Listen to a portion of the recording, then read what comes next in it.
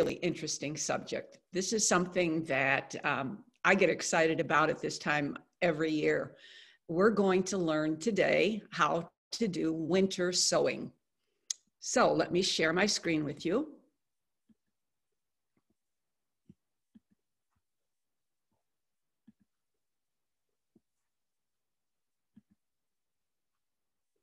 And there we are.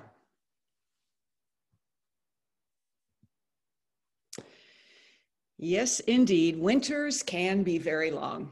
And if we can believe anything that the Old Farmer's Almanac tells us, this winter, according to them, is going to be a rip snorter, and we're going to have plenty of snow. I don't know about you, but after the holidays are done and we move into January, I start to feel like there's something missing. And every year I say, I can't believe I am missing weeding and deadheading and planting stuff in my garden to watch it grow. And sometimes I even have planted seeds indoors. I've done that because I'm tired of just dreaming about what I can do outside when the weather is warm. I want to have a little taste of it indoors. So I got my seed planting flats out and I planted, and I went from window to window to window, trying to see that all my little seedlings had the best sunlight that I could possibly give them with what came in through the glass. It didn't always work out so well. Sometimes I had some spindly looking stuff that didn't look worthy to be in the garden. And then it came, the dreaded damping off. If you've ever planted seeds in the house in the winter and had damping off happen, you know what it can be all about. If we look up here in the right-hand corner, we can see what plants look like when they have damped off. It's a fungus. It attacks your seedlings and they simply collapse. So that's some of the things that we have to deal with indoors when we plant seeds, unless we have a wonderful grow light setup. Some of you may have that. I personally do not. So I am missing all of that good light. I don't have a sunroom where I can put seedlings. And then there's something else that you'll have to deal with when you plant seeds indoors in the winter. You have to think about how you're going to compute the length of time that it takes your seeds to sprout and add that to the length of time it takes your seedlings to mature, to get big enough and strong enough. And then you have to figure all of that out in relation to the last average date of frost in our zone. Here in zone 5, it's about the middle of May. But judging from the last 2 springs that we've had, they were long, they were ugly, wet, cold, it even snowed. So nothing is written in stone for us. But the doctor is in. We have the cure. You'll have no more scarifying, stratifying, boiling water baths, grow lights, damping off, no more hardening off of plants. And for those of you who are newbies at gardening, hardening off means your plants need to be acclimated to outdoor living. We won't have to do any of that anymore.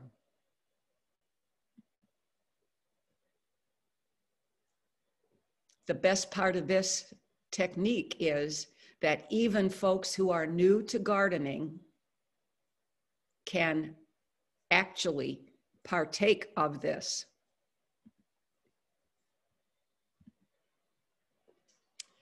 When we cook in the kitchen, when we make a recipe, the first thing that we do is to assemble our ingredients and assemble our utensils.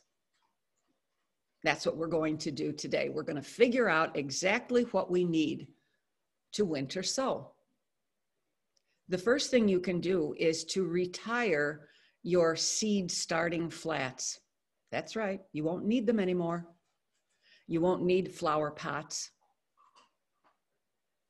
You'll need what you already may have. If you take a peek in this inset up here in the upper right-hand corner, you can get some idea of the containers that you'll use for winter sowing.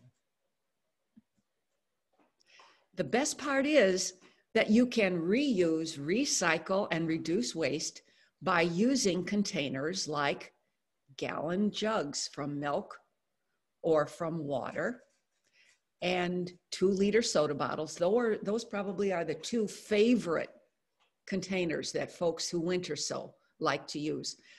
Instead of milk jugs and water jugs, I prefer vinegar jugs. Since I use maybe 3 gallons of vinegar in a year, I use it to clean with, I use it in every load of laundry that I do, I can accumulate those 3 jugs, and they are more sturdy than milk or water jugs. The best part of that is you can reuse them for several years. Once you prepare them for your use, you can wash them out again, dry them, store them in a paper grocery sack or in a bin, and I put them in a bin with a cover in my garage. Once they're clean and dry, they're all ready for me for the following year. You can also use carryout containers, as we're seeing in this little inset up here. The carryout container needs to have a clear lid to let light in. Notice also in the photo, these little containers here. Sometimes we get them with soup as a carryout or sauces. And I must warn you ahead of time, if you're going to use them, they have to go into a larger container. Otherwise, if you have critters that visit your yard or the wind might take them, they need to be protected. You can use bowls like Cool Whip bowls. Even though they don't have a clear lid, I'm going to show you how to adapt them for winter sowing. One of my all-time favorite things to use is a cake box. I bought a birthday cake, and it came in a container that had a solid plastic bottom that was reinforced. It didn't bend. It was hard plastic. And then the dome on top was about 6 inches high. It made a perfect greenhouse that accommodated 5 styrofoam coffee cups. So if I didn't want a whole milk jug or a soda bottle full of the same seed, I would have enough room to grow smaller amounts in those little containers. And you could see very easily when I wrote the name on the container so that we knew what was in there. So again, be creative. This is a complete list of supplies that you will need to winter sow. Not a very long list, you have to agree. Of course, you'll need your containers that are thoroughly washed and rinsed. You don't want to use a milk container with dried milk in there or any kind of dried food in your containers. That would encourage growth of bacteria or fungus, and we certainly don't want 3 strikes against us before we begin. The next thing you're going to need after the thoroughly washed, rinsed, and dried container is some quality potting soil. By quality potting soil, I don't mean that you have to go out and buy the most expensive potting soil or seed starting mix that you can find. Just don't go to the dollar store and buy soil. I've done that. I've tried it out, and with that soil, I had nothing come up. I had zero seedlings from that soil. I don't know what was in there. but I will never use it again. I don't like to use the potting soil that, and it's a seed starting mix actually, it looks like tiny little bits of tan colored confetti.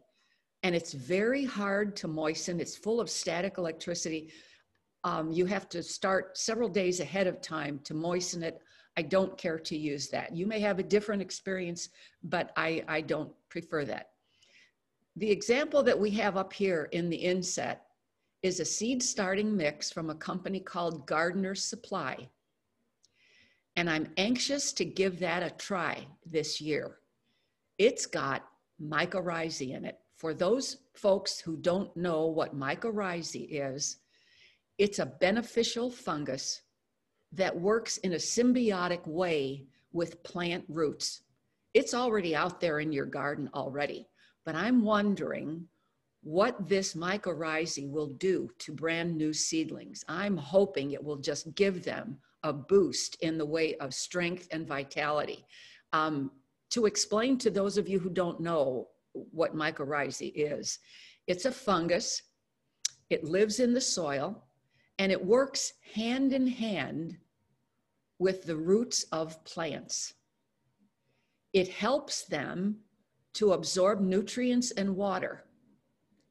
As a fungus, it can be ecto or endo. It can be on the outside of the roots, or it can go into the roots. It can penetrate the roots. And that fungus then will send out its hyphae into the soil, and it will collect water and nutrients, and it will actually bring them to the roots of your plants.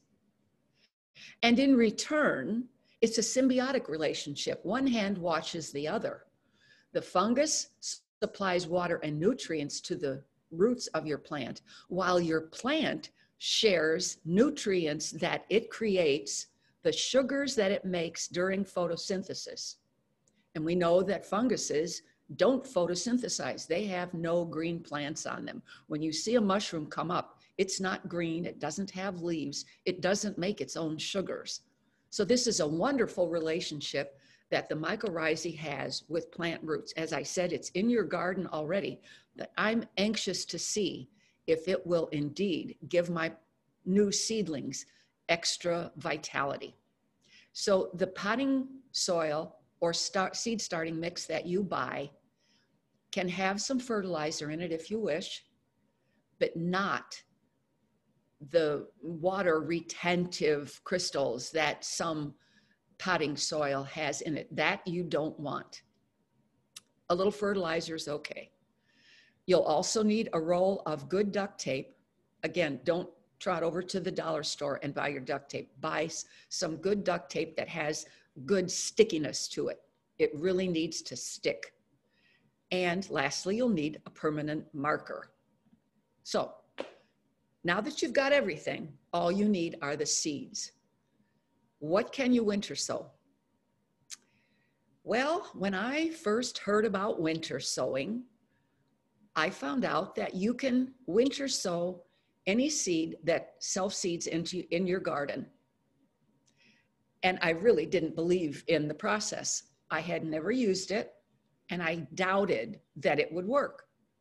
And I had just gotten back from Walmart. Walmart had put out their seeds for the season, and I found a packet of my favorite tomato. I was used to buying a couple of celebrity tomato plants. It's my favorite. They're small size, just right for me, and they have tomatoes for a long time through the season. So I thought this will be the acid test. You have to excuse the pun. I couldn't resist it. I figured that if I could grow tomato plants with winter sowing, I could grow anything. So I got my container ready. I put the soil in it. I moistened it. I was ready to sow my seeds. I took the packet of seeds and dumped the whole packet into my hand, and I counted the seeds. I had 29 tomato seeds, and I planted all 29 of them into a jug. Well, my friends, that spring, I was giving celebrity tomato plants to all my friends, to all my neighbors, to anybody who wanted a tomato plant, because I had 100% of those seeds sprout. I had 29 celebrity tomato plants. I was sold. That was it. I was convinced. And I don't ever plant on my windowsill ever again. I use winter sowing. So you can plant anything that self-seeds in your garden. You can plant any seed that requires what we call stratification or pre-chilling. You know how some folks, when they plant grass seed, they want to stick it in their freezer for a time? That's stratification.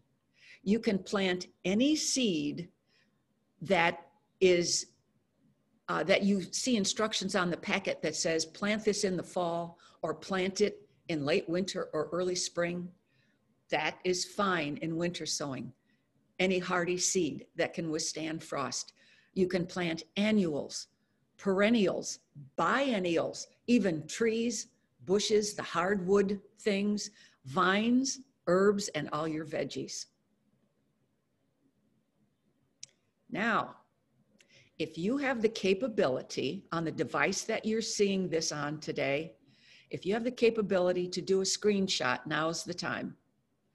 If you're on a PC, you press the Windows key along with the screen print, the print screen key, and that will give you a screenshot of this slide.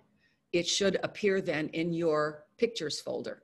If you're on a Mac, you will press Command, Shift, and the number 3, and that will take a screenshot probably to your desktop.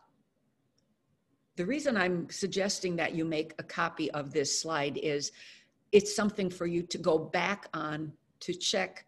If you forget how we explain how to do this, you will have a visual to explain it. So we're going to use, as an example, a milk jug or a water jug. And we're going to take our box cutter or our sharp paring knife. I prefer a box cutter. It's sharper. Some people use a hot nail or a hot screwdriver tip. Don't burn yourself. It gets very hot in order to melt through the plastic. So you're going to make 4 or 5 drain holes. They're to drain excess water out of the container. So it has to be a hole, not merely a slit. If you push your box cutter into the plastic, give it a little twist. Twist at your wrist to enlarge that hole. You don't want that slit to close up after you pull the box cutter out of there. So the hole that you're making is not in the underside, in the bottom of the jug. It's at the lowest point of the side of the jug. And you're going to make those holes around the jug. Then you're going to take a piece of duct tape, tape it to the bottom, to the underside of the container, and write down the seed that you're planting in there. In this case, it says cilantro. That's what I'm planting in that container. And it goes in the bottom, on the bottom of the container, on the underside, in permanent marker. Next, you're going to mark up from the bottom of the container. You're going to mark up 5 inches. And you're going to mark 5 inches all the way around the container. With your box cutter, you're going to cut along that line. I like to use my kitchen shears, the kind that you can cut through chicken bones with. It makes fast work of cutting around. You're only going to cut on 3 sides of the container. Only on 3 sides. On the 4th side, you're going to create a hinge. You can see in the photograph how that top swings back. You can open it and close it. So to create the hinge, you're going to cut in from each corner on that 4th side. You're going to cut in a couple of inches, leaving maybe 3 inches or so uncut that will act as the hinge. We're moving right along. Now you can add soil to your container. The potting mix or the seed starting mix goes into the container, fill it to about a 1/2 inch from the top, and then tamp it down. You know, like when you make a cake and you tap it on the counter to get rid of the air bubbles. If we tap this on the counter that we're working at, it will settle that soil in. Now you're going to moisten the soil just with water. We're not making mud pies here, guys. We're just moistening it so that it is ready to accept our seeds. Once you've moistened your soil, you take your packet of seeds and you're going to sow them on the top of that soil. Small seeds can just be scattered on the top.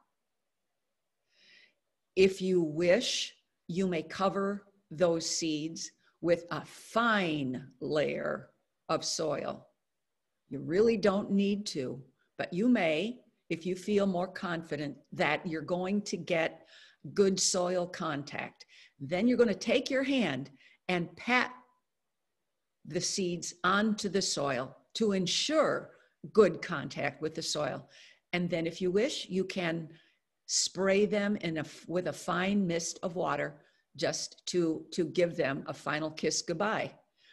If you're planting bigger seeds, like say Dolichos Lab, a bean type seed, you're going to just poke it into the soil so that the end of that beans type seed is even with the top of the soil level, and then sprinkle lightly with soil and mist with a little water.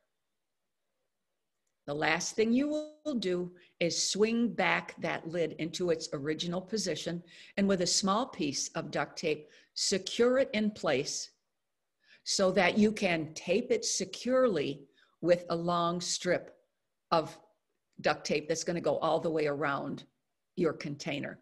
And with your hands, press the tape onto the container so that you get a good adherence of that tape. It must be stuck in place securely, very well. It's going to be there for a while.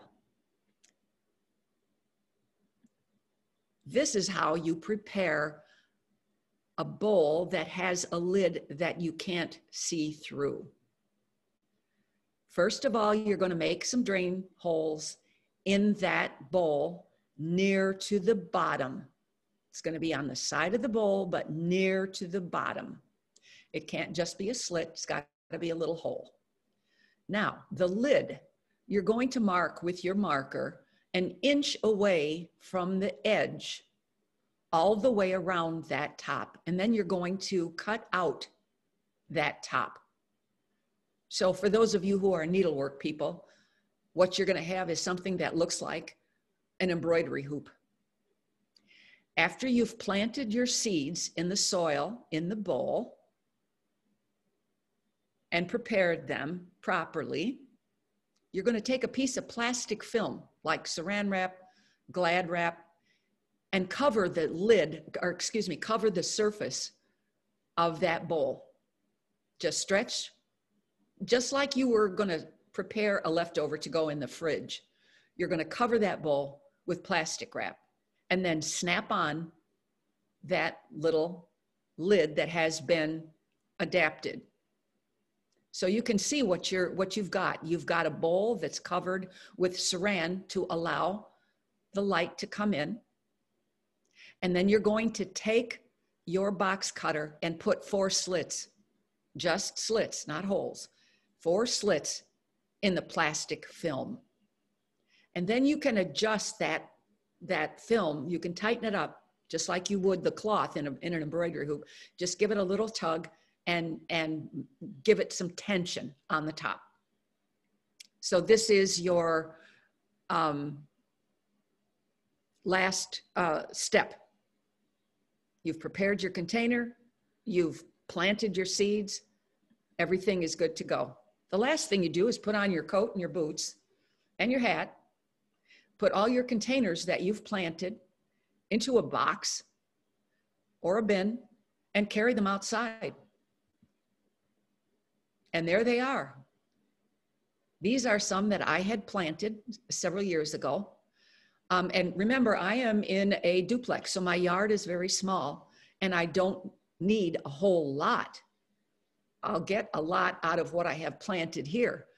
If you go online and look up Wintersowing, you're going to see folks that have maybe 50 containers all planted up with seeds.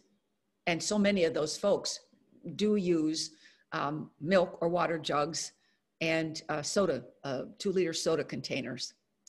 In this example, these containers are out in the winter, in January, in the snow.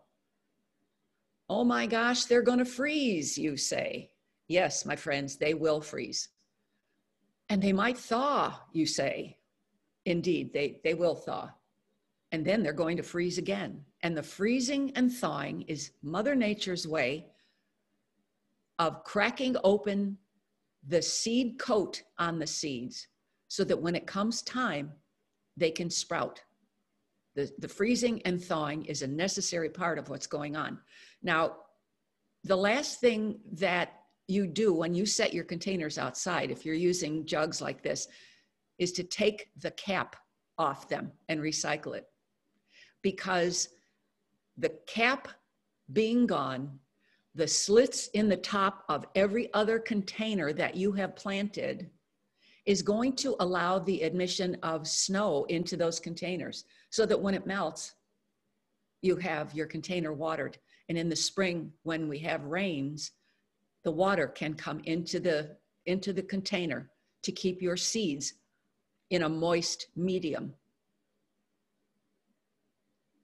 We moistened the seeds when we moistened the soil when we planted the seeds, and that should last until winter is done and it starts to rain. The snow will melt and water them.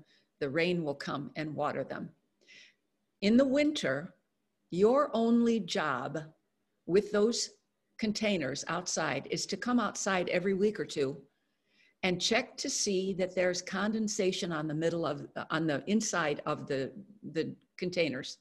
If you see the containers with condensation inside, you can be assured that the containers are moist enough to carry your seeds through to germination.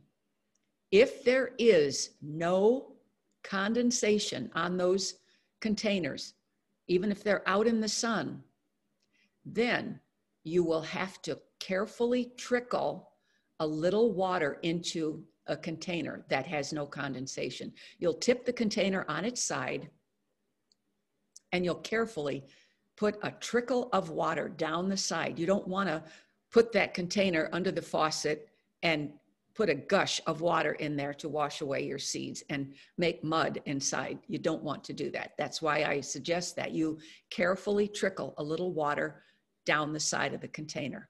If you do a good job of moistening when you're planting, not making mud, but moistening when you're planting, then if it snows enough in the winter and it's cold enough, the moisture that you put in there at planting time will last. But you do need to keep an eye on the little buggers. Where you place your containers is another consideration. These that are off my back porch are on a northern exposure because I don't have much choice. If I put it on the west and south side, my house is on an angle, according to the compass, those seeds would germinate too quickly for me to be able to plant them in my nasty clay soil. And we know that if we work our soil too soon, you can actually ruin your soil. It becomes compacted and ugly, and you don't want to use it if it's in that condition.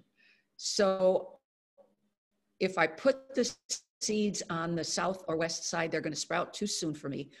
I can't put them on the south side, the real south side, because that's where my duplex mate has her exposure. The east side is no-go because it's on a hill, and I'm afraid that my containers would tumble down the hill. And the other remaining side is where the wind comes through like a wind tunnel between my house and my neighbor's house. The wind just blows through like it's no tomorrow. So that's not an option. So as soon as the worst part of winter is over, I move these containers away from the back porch and get them out more into the grand scheme of things. But it's not a big deal to move them. And so once every week or two, going out and peeking to check for condensation means that you will have some spare time this winter. So choose a color that you like, because you'll be sitting by the fire, warm and toasty, knitting your sweater. And when spring comes, you will have your nose out in those containers, checking to see what's coming up. This is a picture right down the neck of the milk jug, and it shows my first sprouts. They have their first leaves, and some of them are getting, indeed, they're getting their true leaves. Now you get to learn from my mistakes, folks. Sometimes you don't want to fill a milk jug completely with one kind of seed. So I will divide my milk jug visually in two and plant two different seeds. In this jug, I planted marigolds on one side. And on the other side, it was something that took a bit longer to sprout, maybe morning glories. If you've ever grown morning glories from seed, you know how long it takes for them to sprout. It seems to take forever. You soak them, you scarify them. Scarifying them is nicking the seed in some way. Some folks on big seeds use sandpaper. Some people use fingernail clipper to put a little clip in it. But if you do that with the fingernail clipper, keep in mind the fact that under that seed coat that you're trying to snip lives a baby plant. It's an embryonic plant in there. And if you damage it while you're trying to scarify it, it probably won't sprout. So say for instance, I did have morning glories on the other side of the marigolds, and the marigolds have already sprouted, and they're going to start to get their true leaves, and they're going to grow into little baby plants before that morning glory even sprouts. And they will tend to crowd out anything on the other side. Thank goodness the morning glories are vines, and they can crawl away and get sun on their own. But you want to keep in mind, if you're planting two different seeds in the same container, be mindful of the time that it takes to germinate each seed. You need to pick seeds that have similar germination times. If one has 10-day germination time according to the seed packet, or if you look online, you can always find germination times online. The second seed that you plant should have something similar within a couple of days of each other. Otherwise, you run into problems. Okay, here's another mistake, friends. A buddy of mine gave me poppy seeds. The seeds from these poppies was smaller than the kind you use in baking, about a fourth the size. So I planted them, and they were black, of course, and I couldn't see them against the dark soil, and I overplanted. I got them too close together. What I should have done was mix them with a couple of tablespoons of sand, and the sand is going to be a lighter color like beach sand. And I should put it into an envelope and cut just a bit of the corner off that envelope so I could carefully sprinkle the seed and sand over the surface of my soil so I could see what I was doing, and I wouldn't have overplanted them. I wouldn't have overseeded. But all is not lost. When these seedlings reached the size with true leaves that I could plant in my garden, I turned that whole clump of soil out onto my counter. Right side up, of course. You know, you turn it over on your hand and then flip it back so it's right side up, just like you would a cake out of a pan. And then you take a sharp knife and you make vertical cuts an inch apart and cross them with horizontal cuts an inch apart. Now you have 1-inch plugs that you can plant in your garden. So all is not lost.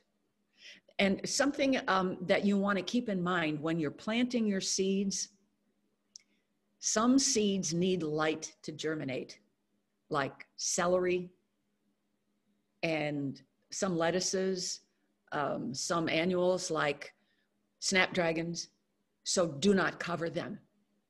Sow them on the top of the soil, pat them in, gently pat them to make good soil contact, give them a little misting of water, and you're done with that.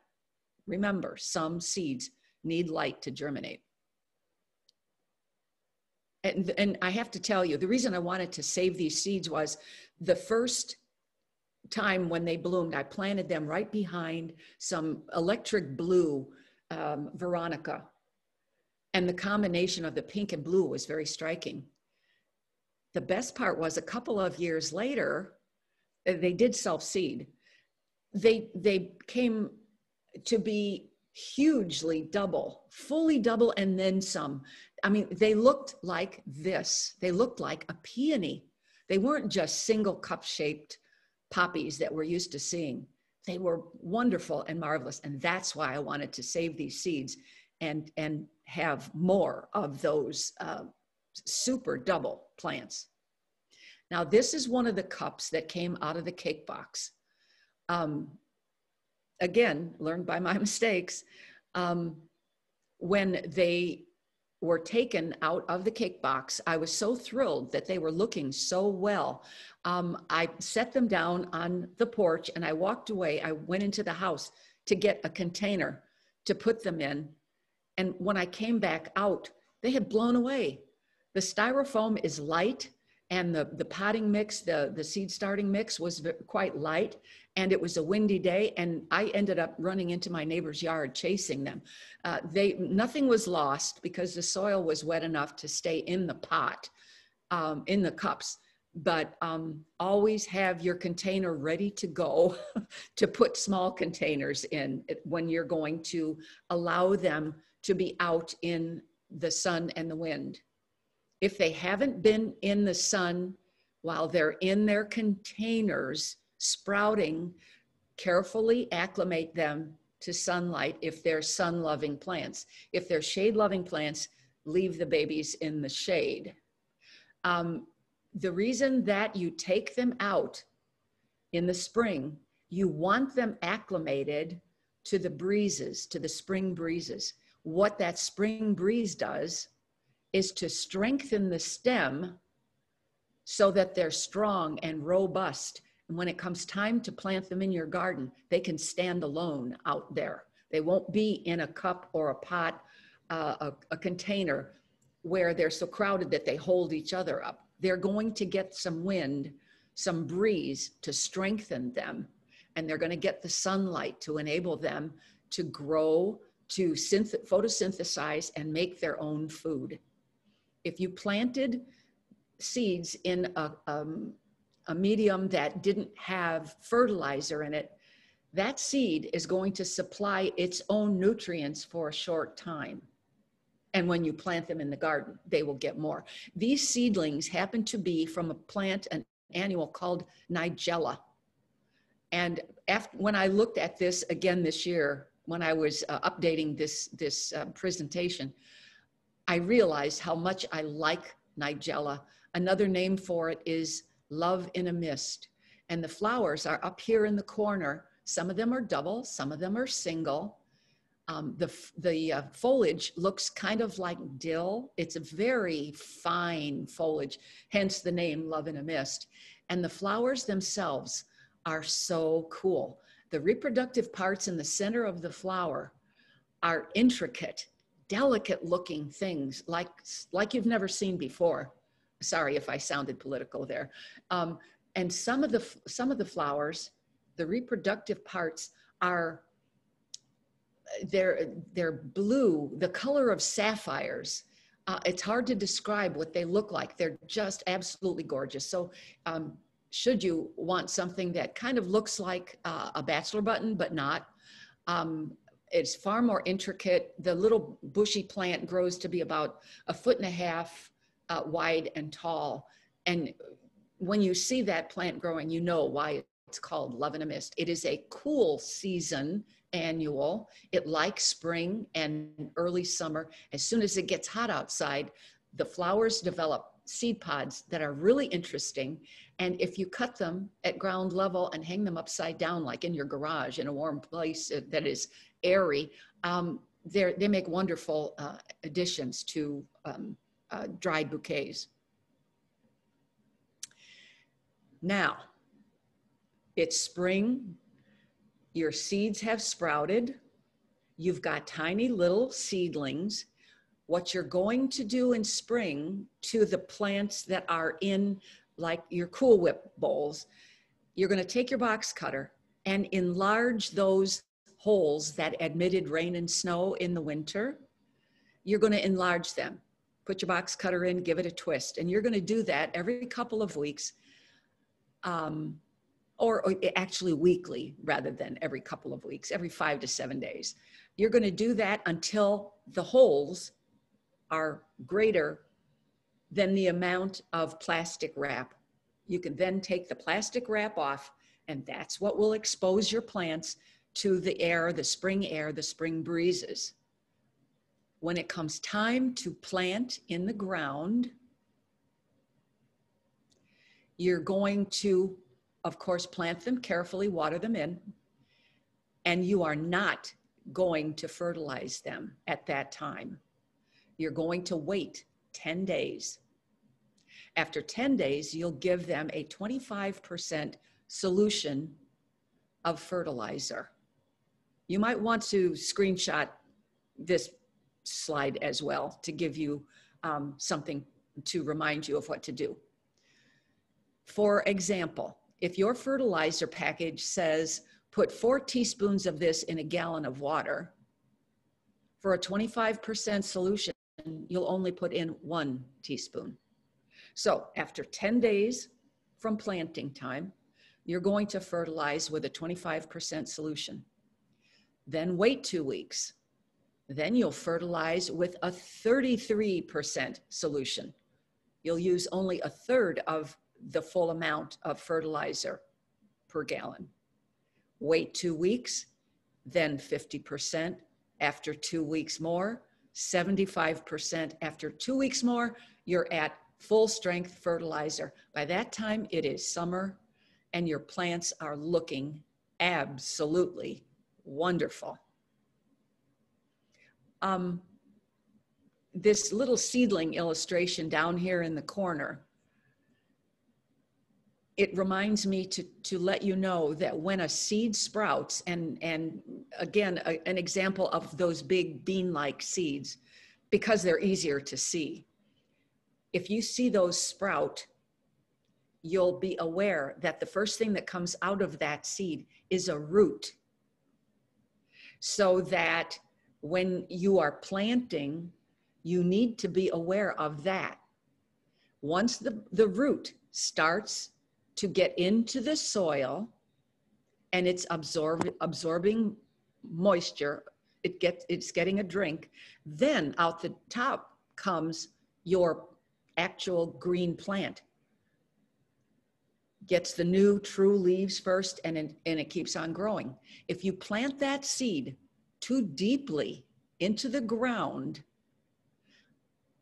the seedling cannot find its way up through all that soil to get out. And your seed may very well have sprouted, but you've planted it too deeply for it to emerge from the surface of the soil, and then it will die.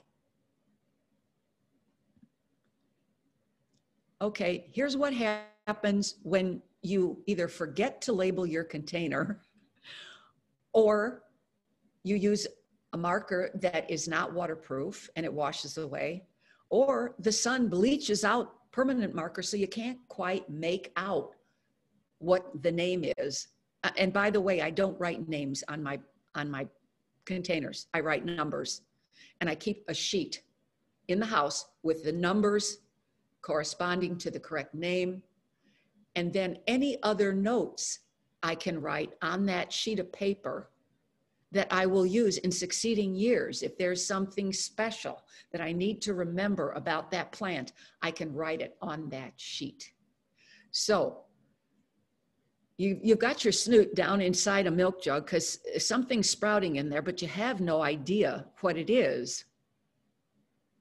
You can go online and you can find tables like this that have pictures of sprouts.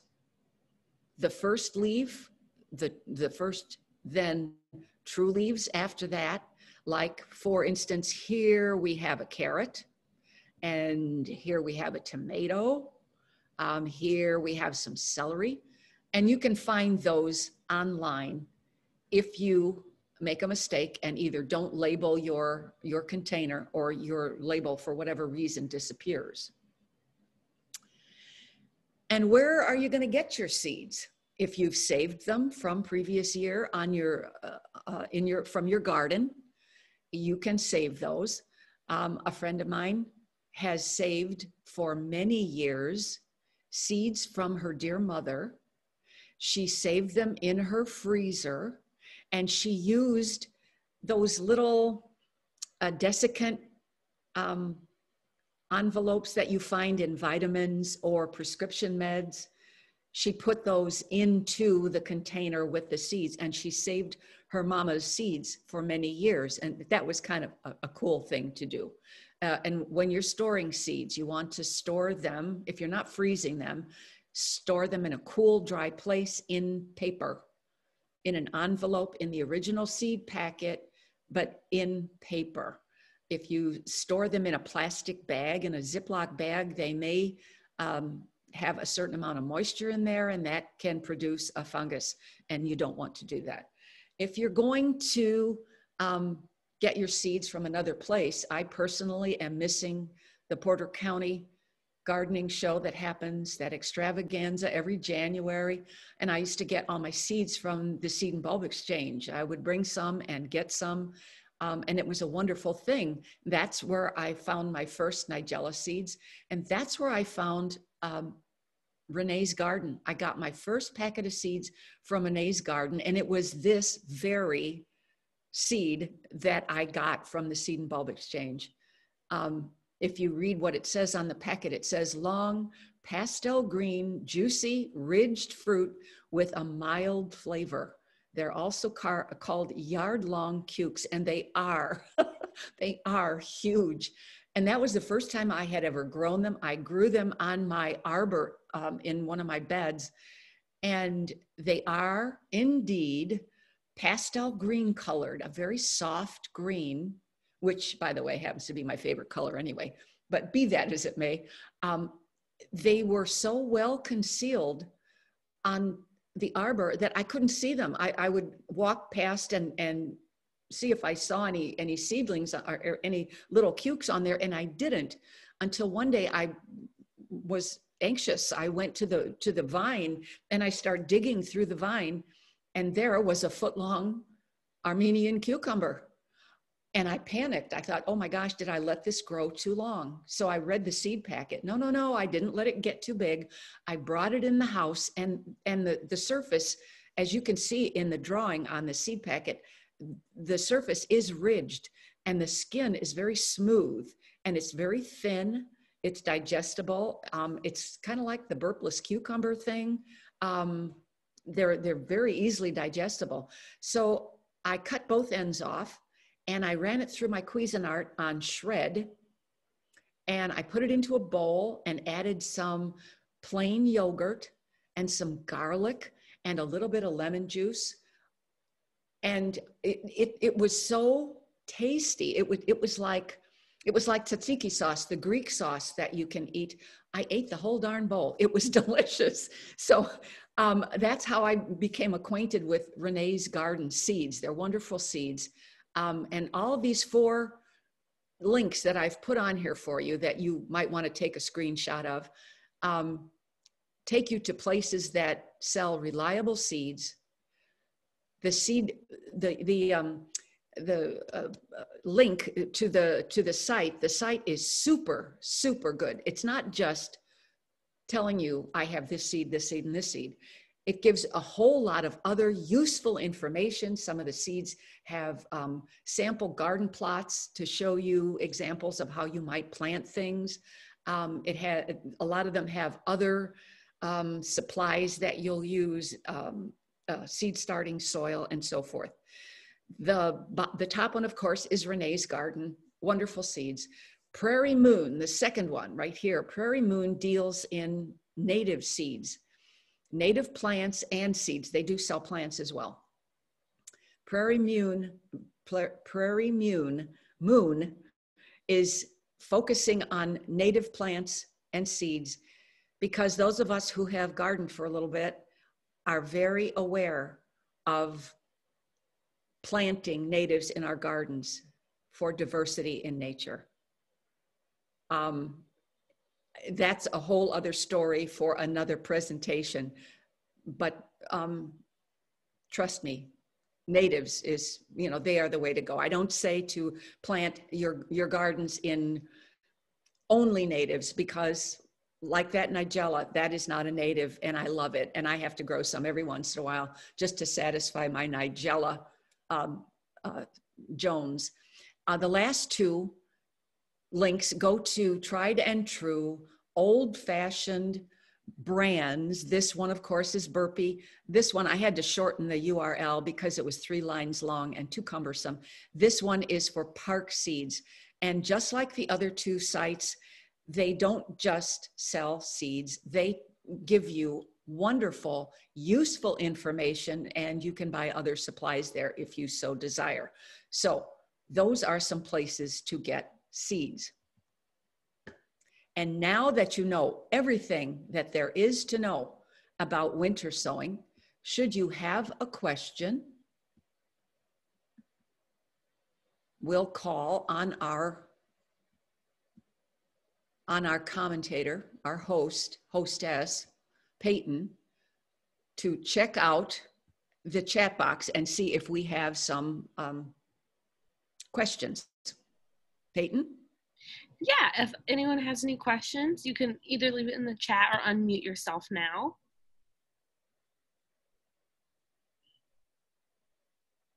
I do have a couple comments in the chat.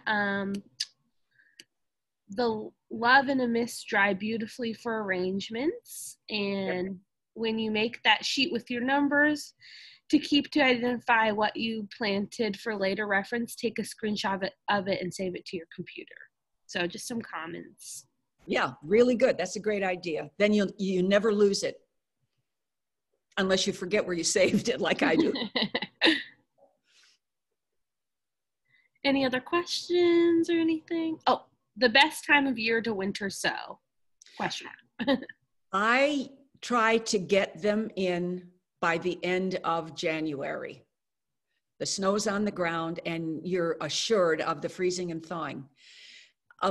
People who have been doing this technique for years have said that if you plant any earlier than the winter solstice, the 21st of December, you can run into problems. It's just simply too soon. Some people have a procedure that they go through. It's like a process every year. It's a remembrance. They do plant some things on the winter solstice. They plant woody things like trees and bushes, woody plants at that time, so that they can be in soil for a longer time. And because again, they're woody plants. But I myself don't plant any later than the end of January. You can plant further along in the season, but don't go too close to planting time. I mean, because then it's pretty useless. It doesn't make any sense to winter sow if you're not planting things in the winter. You might as well just go ahead and plant them in the garden if they can withstand the cold ground and if your soil is warm enough. If you forget some seeds, and I have done this, if you forget some seeds, in your winter sowing process. And all of a sudden it's April and you realize you have these seeds to plant.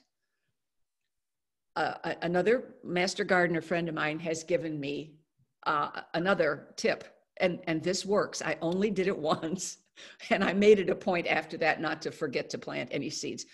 But get your seed starting flat back out again and put your starting mix in it. Plant your seeds and then take them into your bathroom and open the registers full out. And if you have a space heater, crank it up. You want it to be 80 some degrees in that bathroom. Turn out the lights, shut the door. Keep checking on it so that everything is all okay. But you're heating up that room like it was summer.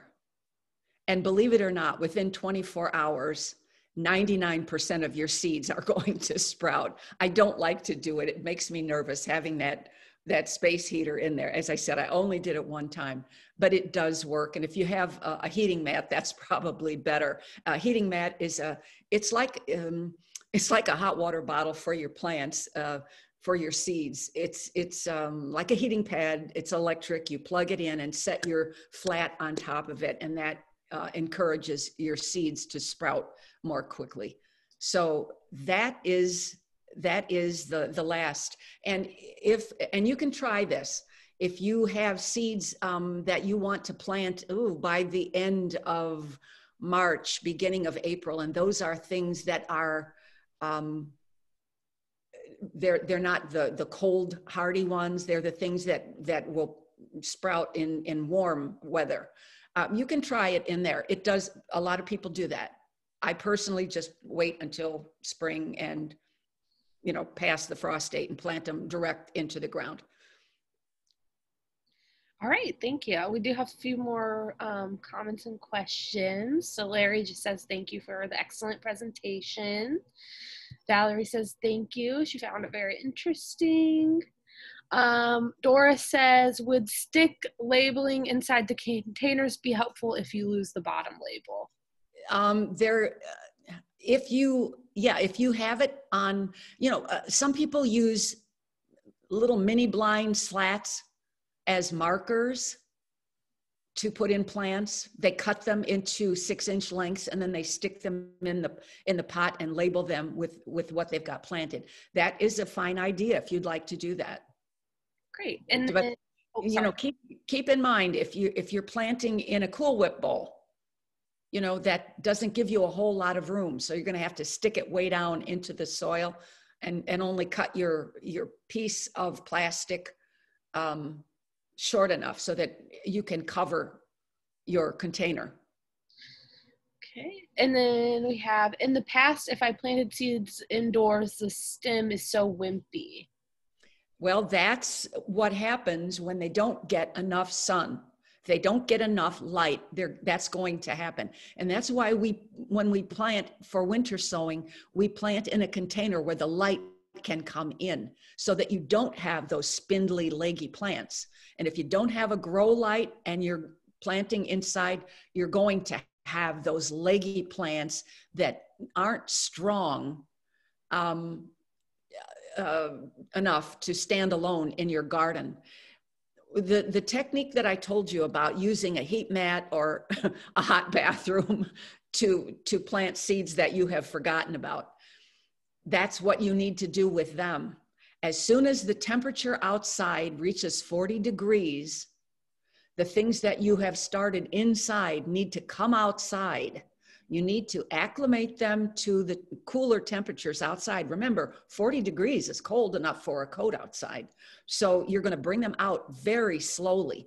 A half an hour for a couple of days in a row, then 45 minutes for a couple of days in a row, then an hour for a couple of days in a row, until you're not going to harm the plant by the cold air.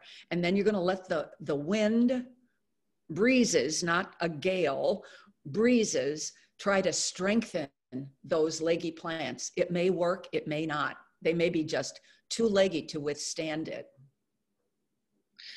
All right. And then we have another comment. I was a little confused as to where to put them, sun or no sun.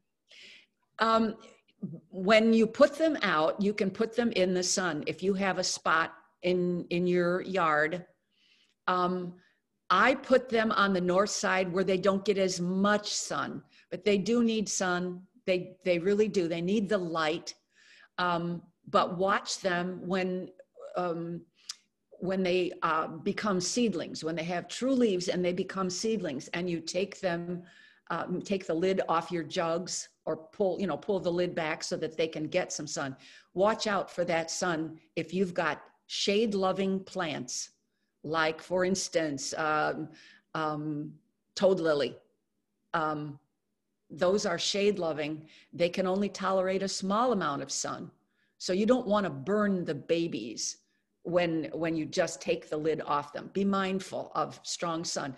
And I don't know if you guys have noticed it, but I surely have. The sun anymore is very strong. In the summer, it blazes. And I just had my dear Japanese maple I've had ever since I've been in this house. I had to take it down because the little bit of sun that it was getting to it every day, and it's been here for almost 20 years, and it never bothered it before, but the last 3 years, the hot sun has taken its toll on that tree, and I had to have it removed. So be mindful of the hot sun on your baby plants. Great. And then just some comments. I'm inspired to try. Thank you for sharing. Thank you. I'll give this a try this winter. And thank you for a very informative presentation. Well, it's my great pleasure to be here for Gabis at Purdue Northwest. And thank you, Peyton, for inviting me. I appreciate it. Of course. Let's see. I think those are all the questions. We will be sending this out. So if any other questions come up, I would be happy to send them to Victoria. Just email the Gabis Arboretum email, and we'd happy to do that. And thank you again for everyone joining us today on this Saturday, and we hope you enjoyed the presentation. Bye-bye, everyone. Thank you. Thank you. Oh, you're most welcome. It was my pleasure.